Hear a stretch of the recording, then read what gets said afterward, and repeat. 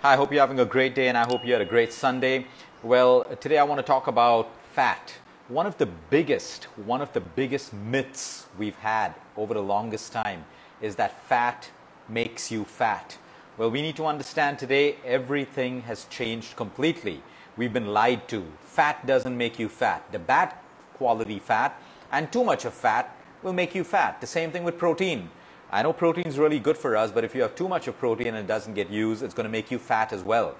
The biggest lie ever told to us is that fat makes you fat. So people started going oil-free, people started going fat-free, and then you had a whole new host of problems. People started losing their hair. Young people started looking old rapidly. Their skin started sagging. They lost the glow. They started having hyperpigmentation. One of the biggest problems we faced when we went low-fat was a change in your hormonal balance. So younger girls got PCOD, women and men who tried to jump onto these fat-free diets, they started having more irritability, more issues with their hormones, premenopause, painful period cycles, a lot of belly fat in the belly area, all of that because we try to go fat-free. Fat is a macronutrient. Your cells need it. You may think you don't need it, but your body doesn't care about what you think is right for you. Your body cares about survival. It needs carbohydrates, it needs fats, and it needs proteins. Anyone who tells you other than that, change. Absolutely change immediately. I'll tell you why. We need the right amount of carbohydrates. If carbohydrates were not required, it would not exist. But it exists in the very foods that nature has given us. Anyway, we're going to talk about fats today. If you are low on fat, you don't have fuel for your brain. Fat is a source of energy. To sell carbohydrates and junk food and processed foods which are rich in carbohydrates, there was paid research and paid science to make us believe that carbohydrates are great for us, sugars are great for us, and fats are bad. But today we understand that medical science is reversing, and we find that we need healthy fats for our brain health. We need it to prevent Alzheimer's, Parkinson's, dementia, cognitive brain disorders, and all of that stuff.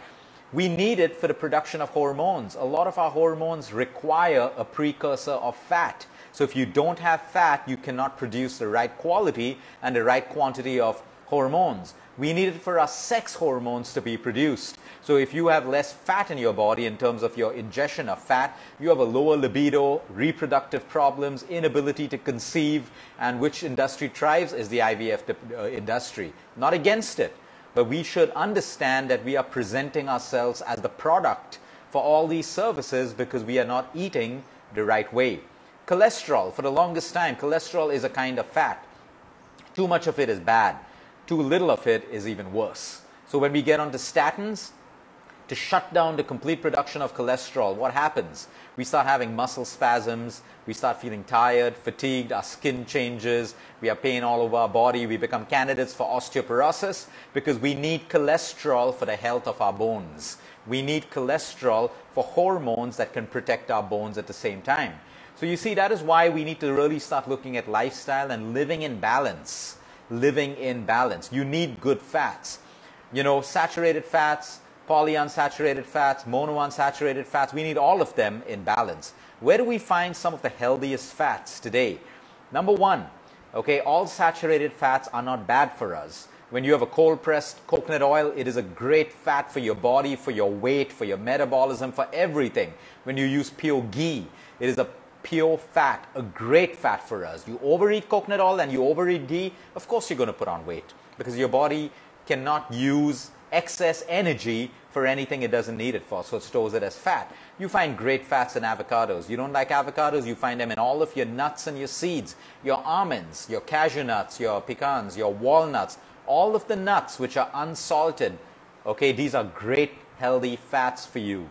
Then you have your omega-3 fats, very necessary for your weight loss, very necessary for your brain health and several functions. So vegetarians get them from flax seeds, we get them from walnuts, we get them from chia seeds, and non-vegetarians get them from fatty acids found in fatty fish and certain meats. If you don't have enough of these foods, then you need to supplement your omega-3, which your health professional will give you. But let us understand today there are millions of people living with a deficiency of omega-3.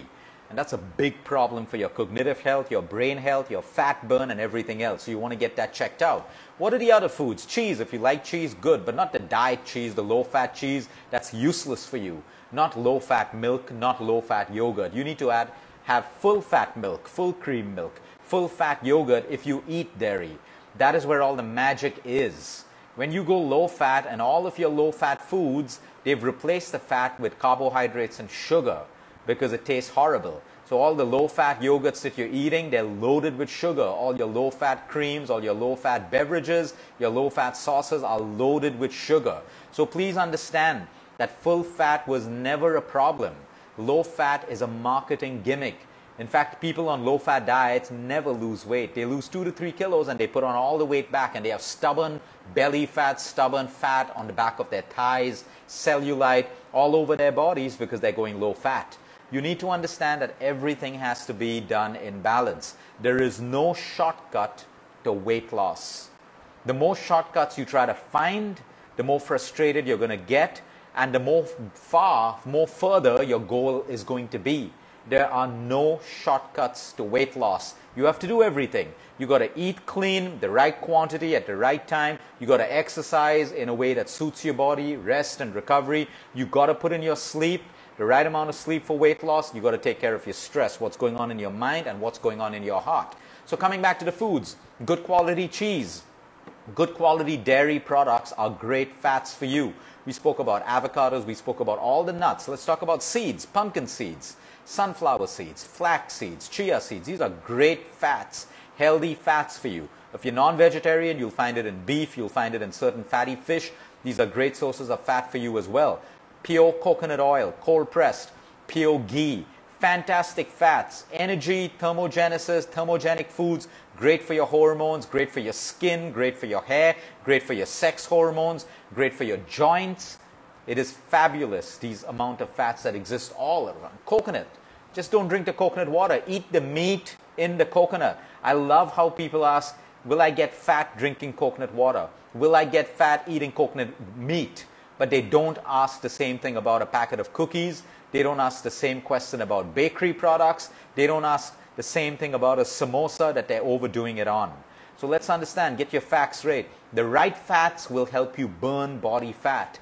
The right fats will increase your metabolism. It will increase the ability for your body to burn fat. The worst fats for you are your bakery products, any fats that contain trans fats. So that's why read the labels of your products. If they have trans fats, do not consume those products.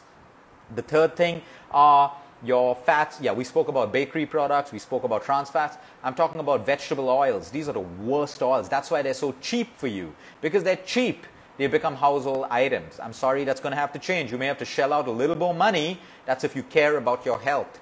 But all of your vegetable oils are poison. They're slow poison. They are refined oils linked to inflammation. Inflammation is linked to cancer, diabetes, insulin resistance, Alzheimer's, Parkinson's. You name the disease that is classified as inflammatory and you link your refined oils with it. So you need to understand, if you want the cost of cold pressed oils, pure ghee, to come down in our market, you need to start consuming it more. Because it's not consumed, all of the refined oil companies are thriving on us as the product. They have volume and that's why they can reduce the price. But as you start utilizing more of the cold pressed oils or going to your mill in your own village and getting freshly extracted coconut oil, today you get machines which you can keep at home, small machines. You can extract your own oil. You can extract your own oil from coconut and other nuts and seeds. But you need to understand that vegetable oils, all of your canola oils, olive oil which has been used for Indian cooking, changed olive oil which they claim can be used for Indian cooking, all of these are finally highly processed and highly refined. You have to consume cold pressed oils or pure ghee.